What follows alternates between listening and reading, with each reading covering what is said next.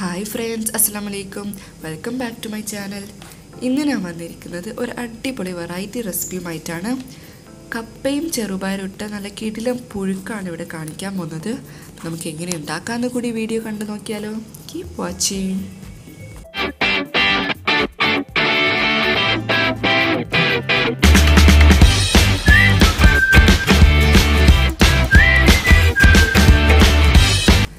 ആദ്യം തന്നെ നമുക്കൊരു കുക്കർ എടുക്കാം. അതിലേക്ക് കുറച്ച് കപ്പ എടുത്തിട്ടുണ്ട്. ഇതൊരു 300 ഗ്രാം കപ്പയുണ്ടാവും.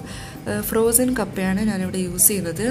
പിന്നെ ഞാൻ ഒരു കപ്പ് ചെറുപയർ ഒരു 8 hours വെള്ളത്തിൽ സോക്ക് ചെയ്ത് എടുത്തു വെച്ചതാണ്. ചെറുതായിട്ട് മുളച്ച് വന്ന ചെറുപയറാണ്. നമുക്കത് ഈ കപ്പയിലേക്ക് ഇട്ട് കൊടുക്കാം.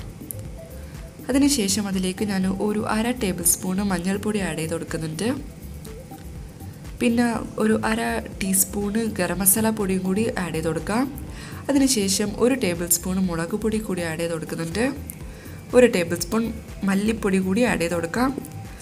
പിന്നെ നമുക്ക് 1 table spoon ginger garlic paste കൂടി അതിലേക്ക് ഇട്ട് കൊടുക്കാം. അതിനുശേഷം നമുക്ക് ആവശ്യത്തിന് ഉപ്പും കൂടി ഇട്ട് കൊടുക്കാം.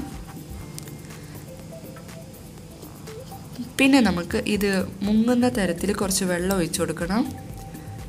അത്ര തന്നെ ഒഴിക്കുക, കുറഞ്ഞു പോകണ്ട പെട്ടെന്ന്, കാരണം ഇത് അടിയിൽ പിടിക്കാൻ ചാൻസ് ഉണ്ട്. അതിനുശേഷം നമുക്ക് അടച്ചു വെച്ച് ഒരു 5-6 വിസിൽ വരുന്നത് വരെ ഇത് വേവിച്ചെടുക്കണം.